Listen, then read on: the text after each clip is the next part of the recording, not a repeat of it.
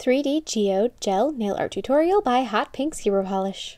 Hi everyone! So I am doing something you've never seen on my channel before. I am doing a builder gel and a hard gel design, and I'll get more in just a little bit as to why you've never seen one of these on my channel before. But for now, just be glad that I am going to start doing them.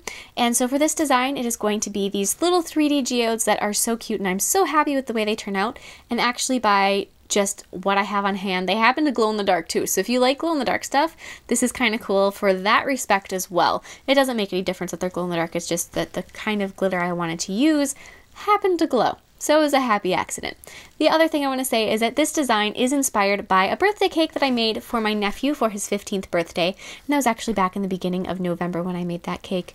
But as soon as I saw it, I knew I wanted to do a geode design for nails as well, and then I thought that it would work so well to do it with gel. And then I had to get gel. So the gel that I'm using today is from Banggood, and I got a set of 36 colors because I thought if I'm going to start doing gel stuff, I might as well get a big enough kit that I have enough gel colors to actually do art with it. And then I also just got some clear, and you'll see a little bit more on those in a second. So I hope you like this, and I hope you enjoy the gel designs that I will hopefully be doing in the future. And don't forget to click subscribe to see my future videos as well. So here's the clear gel that I got. So when it came, it had a nice little foil sealed for your protection thing in it, which I was able to peel off. I just grabbed tweezers. Whenever I try to peel anything like this off without some sort of tool, it never ends well. So I always make sure when I'm opening something I have a tweezers or like a little pliers or something on hand. I'm pretty resourceful. So the gel has a little platform in it, so it's not actually as much gel as it looks like in the container. It does have a weight on it, which I'm not sure what it is at the moment, but it does say how much is in there. And so it's UV gel. So the clear gel does not cure in an LED light. Just wanted to make sure that that was known. So then for the 36 colors, I was very surprised when I got them to see that they had no label on them. There was no anything. So I went through and I put a little swatch of each color on each lid, and then I also gave them my own names, and I kind of chose things that I knew what color it would be. Like I know I named one of them Bruise, and I named one of them Pine, and any color that I thought represented the color in the little pot, that's what I named it. So then I also want to say that these ones had more of like a foam sealed for your protection cover in them that was a lot harder to remove because it kind of broke apart on me. Some of them came off really easy, and then some of them I had to really pick out, like that one. But I just took a little while, and it was kind of fun to get to know them, so to speak, to open them all up because I had no idea what they were going to be. It was a complete surprise every time I opened one. So that was actually kind of fun for me. Just a little time consuming, but fun. So then with poster putty, I split it into 3 pieces, rolled them into ovals, not real perfect ovals, kind of rough, and then I pressed that onto the top of a dotting tool. And so this is going to be the little base that I'm sculpting out my geodes on. So you want to make them smaller than the size you want your geodes to be in the end because you're building them around it. So then I just grabbed one of them and I wrapped it up with some plastic wrap, and I just gave it a couple twists around the dotting tool just to make sure it was nice and tight. And then with the color I named Aqua of the color gel, I'm going to paint a coat around, just not all the way down over the edge, but just like around half of the oval. And the only thing that I would have to say about the 36 colors, besides the fact that there was no label on them, one of them was, I did get a duplicate. So you don't know for sure what 36 colors you're going to get. It's kind of you get what you get and you see when it comes. So I did have 2 of this aqua color. So I put 2 coats of aqua around the base for the start of my geode. Then the next layer I'm going to do is I'm going to put a little ring of white around the outside edge. It doesn't have to go over the bottom or the top, whatever you want to call it. That's not necessary. Just around that part, cured again. And then the last coat is going to be to cover the whole thing with black. And the reason I did 2 coats of the aqua originally is because I want to make sure that none of the black shows through it. So I wanted to make sure that it was really nice and opaque. And so for those color gels, I would say I'm very pleased with how opaque they are, their coverage, their consistency, everything I'm relatively happy with. So then on the black, I'm going to burnish in some gold chrome powder. So I'm just using that little spongy applicator just to rub that in, just like that. And then I applied a layer of gel sealer over the top of it and cured that. So as you're curing these, because it is gel and you want to make sure that it's curing evenly, spin them in your light. So you want to make sure you don't just set them in there and then leave them. You have to continue to rotate them in the light. So then take out your dotting tool and then peel out that poster putty and then take out the plastic wrap. It might take a little tugging and a little work, but it does come out, and it should come out in a whole piece. And then carefully file the top of your of your little geode, because it kind of gets these little points that of the gel that sort of reach down. And so I'm just going to file those off and make sure that the edge is nice and smooth. If there's any that really are still sticking up, I just took my little manicure scissors and trimmed those off too, just to make sure that it has a smooth rim. Then dust out the center, and then I put a layer of gel sealer inside the center of that geode. And then these are the little glow-in-the-dark little, it's like glitter sand kind of. So I'm just going to put some in there. I'm not completely covering up the inside. I want to remain kind of rough.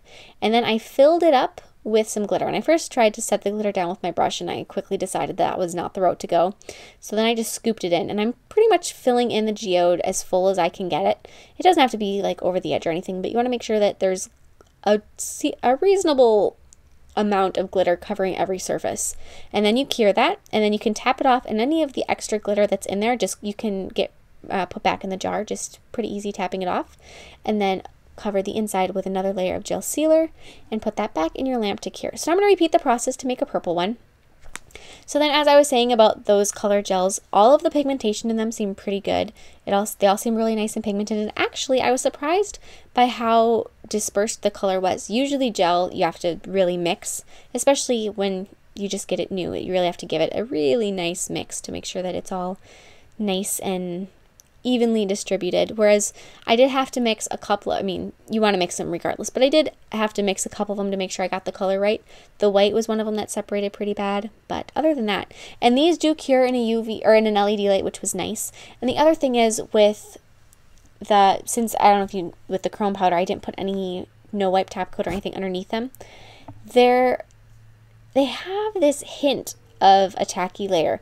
It's not so much that normally I would say it needed to be wiped, but it is still there, just a little bit. So I kind of went back and forth whether or not putting the chrome powder on would have a good result, but then I decided if it wasn't completely smooth, that's okay because it's a rock. But for other things, maybe you would want to either cleanse it with some isopropyl or, you know, just, it's hard to explain the tacky layer. It's just a hint. It's just barely there. So then I also made a third one, and this one is with a pale pink. I'd have to say the purple is my least favorite. After I made it, I kind of decided that it was too dark and that going with a brighter purple probably would have been a better route.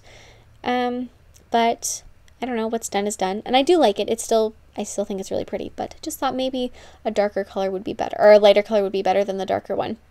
And so if you want to see the colors that I did get and get those photos, because there were photos in the beginning of the whole set of 36 all laid out really nice, I am going to be posting those on Facebook and on Instagram. So if you want to see the colors I got and see, then look at the names if you're curious by all the weird things I named them. Most of them are pretty normal. But I will post those photos on Facebook and Instagram so you can check those out. And there's also going to be links to all of these products in the description box below, or all of the gel I should say. And so then with the pink, same thing with the glow-in-the-dark stuff. So now that all of those are done, I'm going to start gluing them on. So I just put a little bit of nail glue on in the place that I want them, and then I'm going to set them on and hold them for just a second. It doesn't take too long for the nail glue to set. And so I'm just going to put them on there, set them down, and if you're really lucky, you don't get any nail glue on your fingers either. That's the key. So then I'm going to take some of that clear builder gel, and I'm going to start adding that around my geodes. And so this first layer that I'm doing, I do want to get it nice and close up and around each geode and get it sort of between them as much as I can. But this is just sort of a first base layer of the gel. So if it's not perfect around them, I'm not really worried about it. I just want to make sure that I'm starting to build that up. And if you've never used gel before, I am trained in using gel. I have gone to school for it, but I haven't really used it since then. So as much as I know the basics, it's kind of like learning a foreign language. If you learn a foreign language in school, yeah, you know the basics, but it's not like you're fluent. That's how I feel like I am with the gel. So that's kind of how I'm at. So now for the second layer, after that first layer is cured, this is now the second layer that I'm putting on. I was a little more cautious about going up and around the geodes, and then I did take a smaller brush and I went closer around each one to make sure that there was no gaps in anything. And I am being very careful also, that's a little weird. I am also being careful, that sounds better, to keep this gel as smooth as I can possibly get it, since I know that filing is not really going to be easy. Because I cannot file those geodes or let any file hit the geodes, I pretty much know that I can't file. I can file sidewalls, but that's pretty much it. So as long as I know that in advance, that does make it easier because you can spend a little time making sure everything else is nice and smooth. The other thing is, because of the way that the geodes are, if it's not perfectly smooth, it's not like you can tell. So that's also another good thing if you're not used to using gel. It's not as particular because there's so much of the nail surface being covered up by geodes that the actual smoothness of the background isn't maybe as important. So after that's cured, I'm going to remove the tacky layer, and then I'm going to start, I filed a little bit, like I said, sidewalls and the tip, just a little bit. And I tried to file just a little bit on the sides to smooth that out, just a pinch, but there really wasn't too much that I could do there, just a little tiny bit. And then after the dust is removed, I'm going to take and I'm removing the dust with a little fluffy brush. And with some of that black gel that's in the color kit, I'm going to be painting all kinds of little cracks in or over that clear background. So as I mentioned, the reason that I haven't ever done gel designs before, and it has been requested so many times if I can do some gel stuff here and there, and I have no problem with it. In fact, I'm kind of looking forward to it. I just didn't own any. That was my issue. And so I decided that if I'm going to start doing gel designs, that I should get a large enough kit to actually accommodate that. And so like I said, I got the 36 colors, and I'm really looking forward to it because I do have enough colors to be free with my ability to do designs. And actually there's a couple colors, like there's a really pretty dark green in there that when I looked at it, I'm like, yes, I now have dark green because I needed that for other things. So I cured that black gel halfway, and then I'm going to take some gold foil and I'm going to press it on. And I actually over cured it a little bit. With the foil, you need it to have a nice stickiness so that it'll come off the little clear plastic backing. And it didn't have quite enough stickiness, so I really had to press on it to make sure that it released from, like I said, that plastic backing. It did release, it just took a little bit of elbow grease, and I think that was 30 seconds in an LED light is how much that was. And so I'd maybe go 20 seconds and give it a test to see if that was the right amount. And it will depend on your LED light, of course, how much it takes. So just see what that is and see how the foil releases, and then you will know. So now I'm going to be applying a layer of gel sealer over the background, and then I'm going to cure that a final time. And I also turned this nail into a ring. I was so happy with it, and it was kind of a, I don't know, a milestone moment. The fact that it was done with gel, I was pretty excited. So I turned this into a ring that I can wear if I want to with some gold wire. And so there was some photos of that in the beginning of the video, in the intro. So if you want to see that, you can go back there if you missed it. And so yeah, that's it. I hope you like this. Thank you so much for watching. Please share any recreations with me on Facebook and Instagram, and also check out Facebook and Instagram to see those photos I mentioned of the colors, and I'll see you in my next video. Bye!